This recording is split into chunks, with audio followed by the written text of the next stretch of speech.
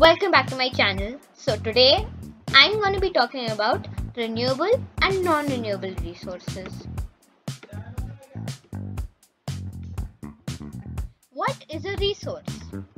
A resource is a source or supply from which a benefit is produced and that has some utility. Renewable and non-renewable resources fall in the natural resources category. So to understand this, we have to look at this diagram. Resources are divided into two categories, natural and artificial, and natural resources are further divided into two more categories, renewable resources and non-renewable resources. Now, what are renewable resources? Renewable sources are those sources which are abundant in nature and replenish in a short span of time. Some examples are solar energy, biomass energy, wind energy, geothermal energy, and hydroelectricity. Solar energy comes from the sun, biomass energy is produced from kitchen waste and dead plants and animals, and wind energy is produced by windmills. Geothermal energy is produced by the heat inside the earth, and hydroelectricity is produced by water's moving turbines.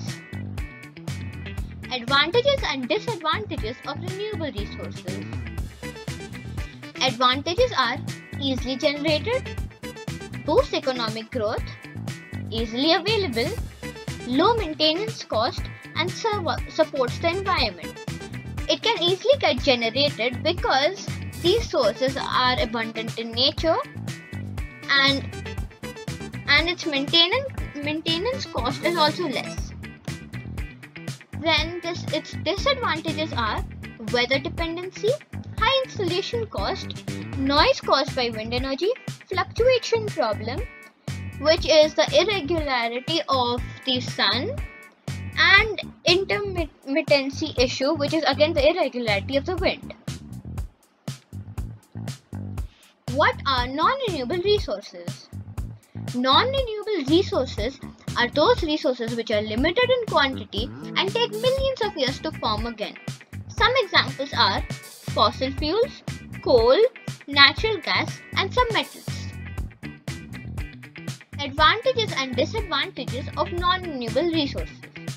So the advantages are it is cheaper than renewable resources and it is found almost everywhere.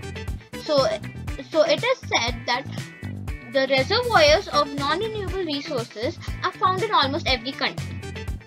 Then its disadvantages are it harms the environment, it causes global warming and the greenhouse effect, it causes acid rain, it is in limited quantity and it takes many years to form. So it harms the environment as we burn coal and the other fossil fuels, it releases some harmful gases which harms the environment and causes other problems. It is limited in quantity and it takes many years to form as it is produced by fossils under the earth's surface. Thank you. Don't forget to hit the like button, comment and subscribe to my channel.